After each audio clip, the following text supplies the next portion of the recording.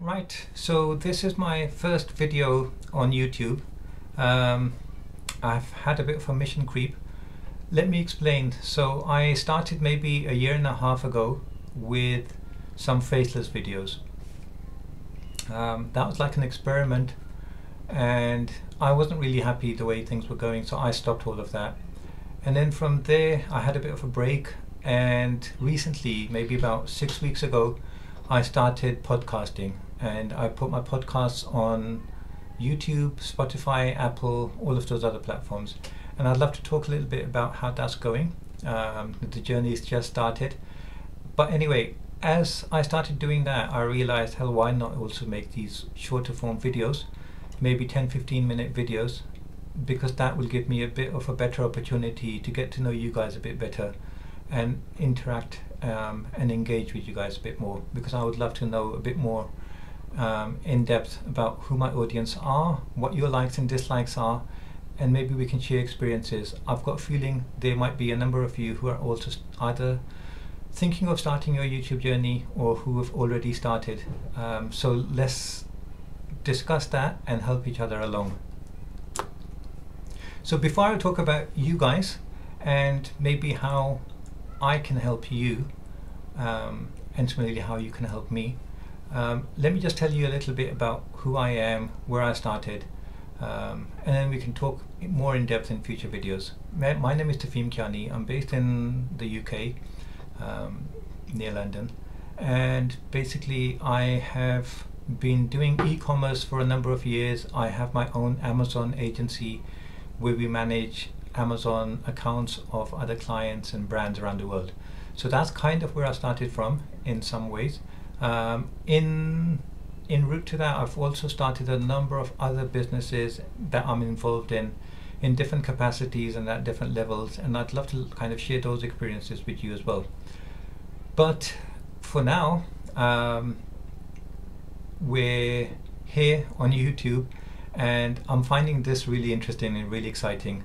So I think, from what I've understood so far, and I'm only like 6 podcasts in at the moment, but I think YouTube is not just a great platform, it's exciting, but it offers so many opportunities, not just in terms of the ad revenue. I think that's a good thing to have. I think Google YouTube has a very generous partnership program, and we can talk about that. But I think that's just a small element of everything. There's so many other aspects, there's so many opportunities on YouTube, and I can tell you why it took me so long to get to where I am now. One of the reasons is I hate seeing myself on the camera. I hate listening to myself on the camera, and that's why initially I started thinking, hey, why not start a faceless YouTube channel? And in future episodes, I'd love to talk a bit more about that, what the pros and cons were, and why I stopped that. But anyway, I did stop that. Had a bit of a break, and then the reason I started podcasting is because, first of all, podcasting was a new thing on YouTube, and I could tell that YouTube is going to be pushing that somewhat aggressively, because longer format videos has the capacity to put in so many more ads, and the more ads we have, the better it is for YouTube, and obviously the better it is for content creators as well. So I could tell that initially YouTube was like big on shorts, but I think with shorts it's difficult for a platform. Let me just pause a second. I'm sorry, I paused because I live near a railway line, and it's a hot day today, and I have the window open, the train was going by. So anyway, what I was saying is that I think shorts became a big thing on YouTube, especially after TikTok came along, and YouTube saw competition there, and they pushed on shorts quite a bit. But then, I might be wrong, tell me what you think, but I think at that stage they realized shorts are popular with the audience, but it's actually bloody hard to get get ad revenue on shorts from a platform point of view. And that's when they started moving a bit away from shorts and into podcasting. Podcasts is is a growing trend on all platforms, and it's also a great opportunity for platforms to earn more revenue. So that was my kind of thought process. And then the reason I personally wanted to jump into podcasting is because, well, with podcasting you don't really need to have a video. You can just record audio, and that's where I started. But then YouTube sucked me in, because basically I started my podcast, maybe the first 3 or 4 podcasts, as audio only. But then I myself started thinking, actually, if I'm going to do this, I might as well start recording my videos. And even if I don't use them on all the platforms all the time, at least I can use them to start extracting some shorts from them as well. Because otherwise, creating shorts alone is time consuming, or if you want to outsource that to someone, it is quite expensive, because you do need, like, I don't know, I was trying to get like 3 or 4 shorts out of every episode of the podcast I was making, and that's time consuming if you're making it from scratch, and it's expensive if you're outsourcing it to someone, which is what I'm doing, and I can explain why. Maybe I'll explain that now. Basically, as it happens, I'm legally blind, so apart from anything else, I just am not capable of doing video editing myself. And that's why I don't want to waste time on that, and I can outsource that to someone else, and then I can concentrate on the things that I am good at. So yeah, with every challenge I think there's an opportunity, and it just frees up my time. I've actually got a good team of video editors with me. They're doing a brilliant job, not just with video editing but also audio editing. Audio editing I think is a big thing, and especially on YouTube. Personally, I think it's more important to have the audio right than the video right, and yet so many people concentrate so much on the video aspect of things, and maybe I just can't appreciate that because I can't see the videos. But we'll talk about all of that stuff in more detail in episodes to come. What I wanted to talk about today is, before I started recording this video, I was thinking, how can I help my audience? Because whenever I work with someone, whether that's like a freelancer, if I hire someone, I try to think not just of in terms of transactional relationship. I try to think of like how we can help each other more in depth, over and beyond the bare minimum. So in that regards, what I'm thinking is there must be ways where I do really appreciate all of you guys. I'm actually really surprised that just I'm 6 or 7 episodes in, and I've already got almost 190 subscribers, and I think about 300 or so watch hours. So for me, that's amazing, and I really do appreciate that. What I'm thinking is, how can I help you guys? And what I'm thinking is, first of all, I'd love to know who you guys are, where you're based. Well, I know where you're based, a bit about where you're based from the statistics that we get on YouTube. But I'd love to know what your interests are. Are you on YouTube? Do you have your own channels? Are you thinking of having your own channels? Do you have your own businesses? What are your likes? What are your hobbies? Because what I'm thinking is, I had a few different ideas. Tell me please in the comments what you think of these, and if you have any other ideas, how I can help you. Okay, so idea number 1 is this. As I mentioned to you, I have an e-commerce business. I work with different brands globally, and a number of those brands, they from time to time they send me a lot of merchandise, products that I'm helping sell for them.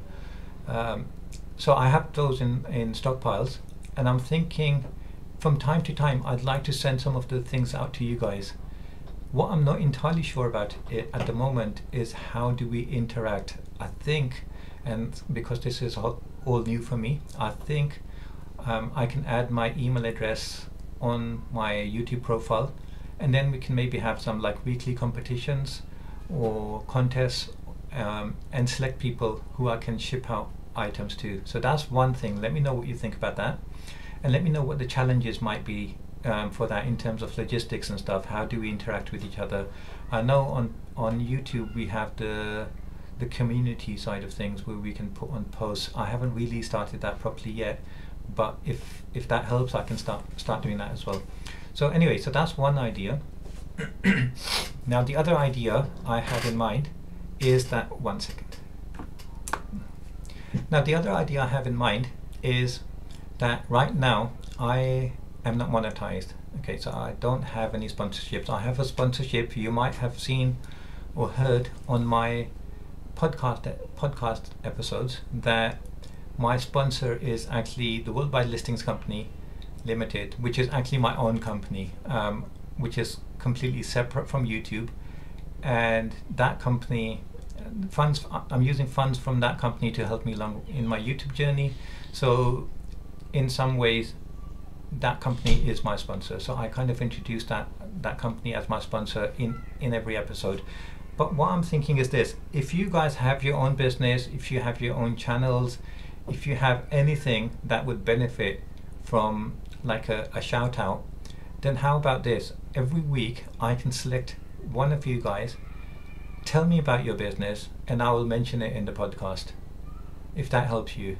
Because as the channel grows, we're going to get more audience.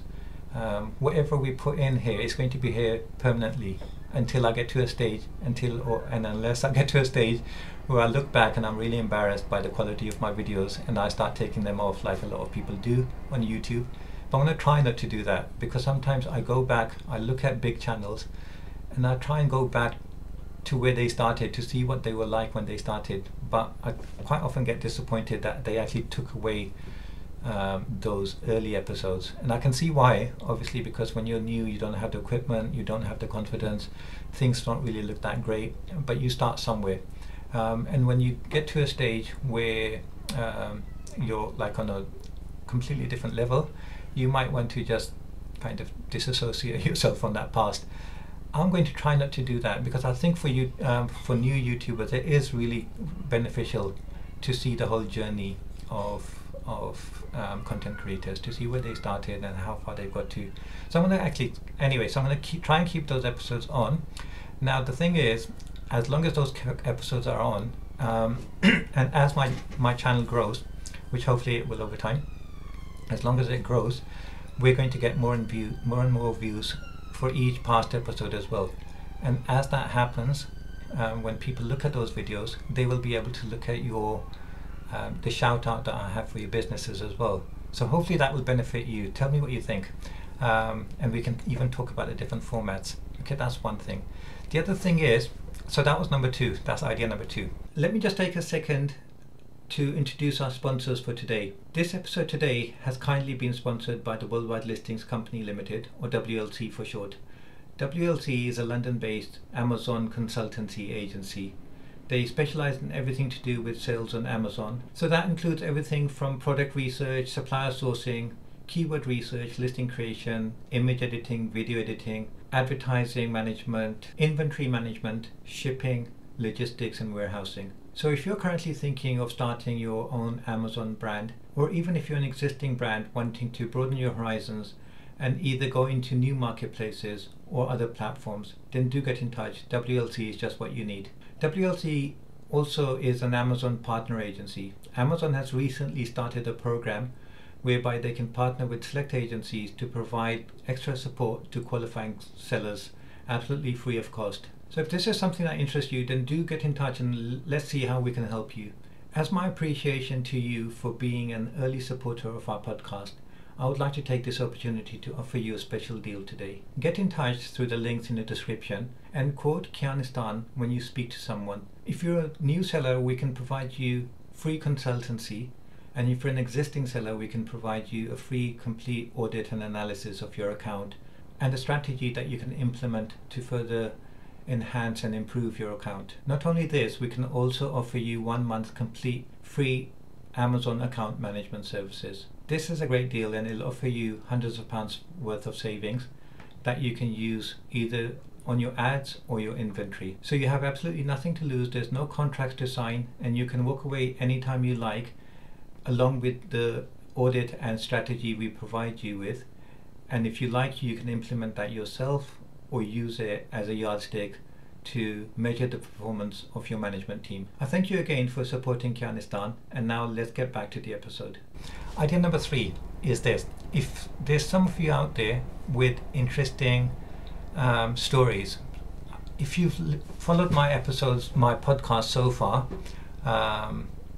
you'll know that I haven't really selected a niche for myself, and I know that's something that everyone recommends that we should do, but I'm just kind of trying to maybe be a bit rebellious.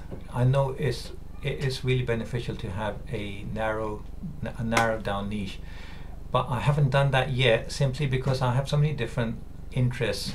And when I started this channel, I didn't start it thinking this is going to be like a revenue generating venture.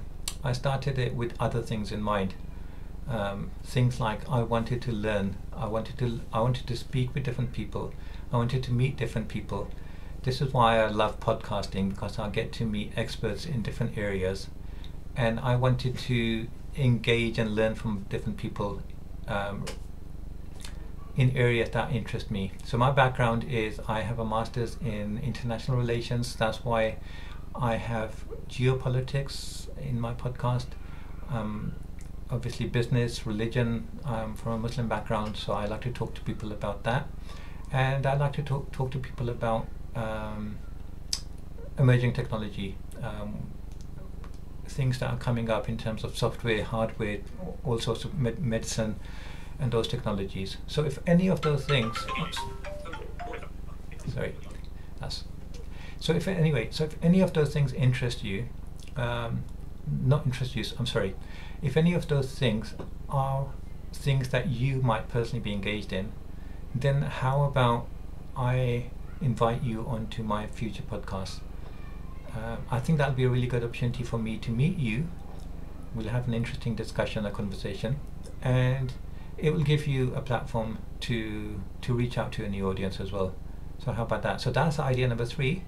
And then idea number 4 is that I can, free of cost, I can have maybe once a fortnight or something. Tell me about yourselves, tell me about your business, tell me what you'd like to do, tell me.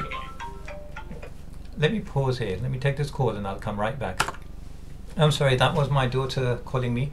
But anyway, where were we? So what I was saying is, once a fortnight, how about I have a video just dedicated to you and your business, whether that's your YouTube channel or whether that's your business off YouTube, whether it's an online business or a business on the high street, whatever it may be. Because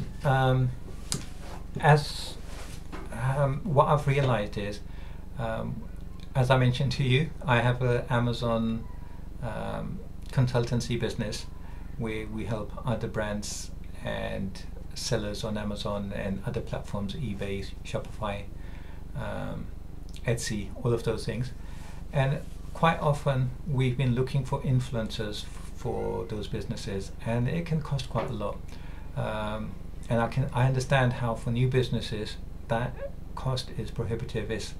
You can't really, it's not something that you can afford, but also it's something that may not have immediate benefit. It has more of like a slower, longer term benefit. So if that's something I can offer you, if I can help you with that, absolutely free of cost at this moment in time, then why not? As I said, I'm not monetized, I don't have any sponsors. I really appreciate you guys' support and everything. So if there's a way I can support you in return, then let's do that. And I was actually quite happy when I thought of these things, because this isn't something I've heard anyone else say. So I think for me this is a brand new thing, so I'm quite proud of myself. I'm going to tap myself on the back. Let me know your thoughts. Okay, please do leave comments, and let's stay in touch. What I'm going to do is so on every Monday I'm trying to stay consistent with my podcasting. I have a podcast episode coming up every Monday, and what I'm going to do is I'm going to try to have one of these videos released every Friday. So please do leave a comment. I'm going to read every comment myself personally, and I'm going to reply to you, and I'd love to know your background and how we can help each other. Okay, thank you so much, and speak soon.